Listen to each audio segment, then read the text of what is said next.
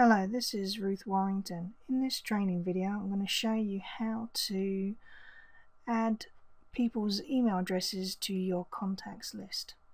So as you can see, we're in Outlook. I'm going to go up here, click on this drop down arrow. I'm going to click on people. Another little pop-up box will appear. Let's open that up. If I click over here on new, it's now asking me to type in the different people's names. So if I just put in Ruth here, put in their surname, you can put in a company if you want to.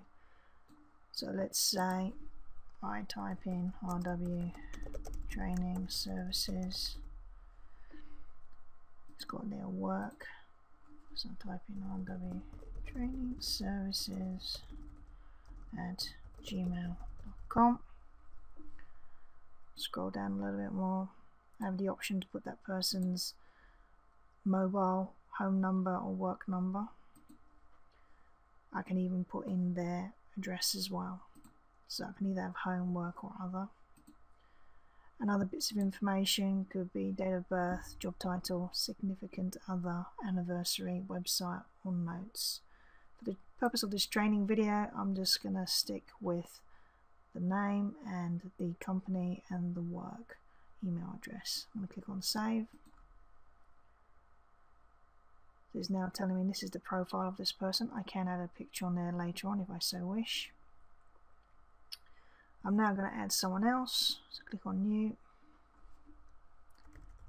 So put there Ruth 2. I'm going to put in a personal email address, so ruthw299 at yahoo.com, and click on save.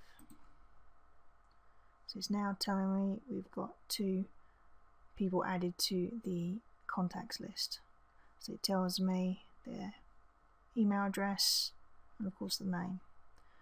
And you'll notice it's got R there, so everything's under the first name. So if you had Adam, it will be an A. If you had S, you would have like Sarah and so on. Okay, so that is how you would use Outlook's contact list to add people. Okay, that's the end of this training video. Thank you for watching. Please subscribe to my channel for further training videos. See you next time. Bye.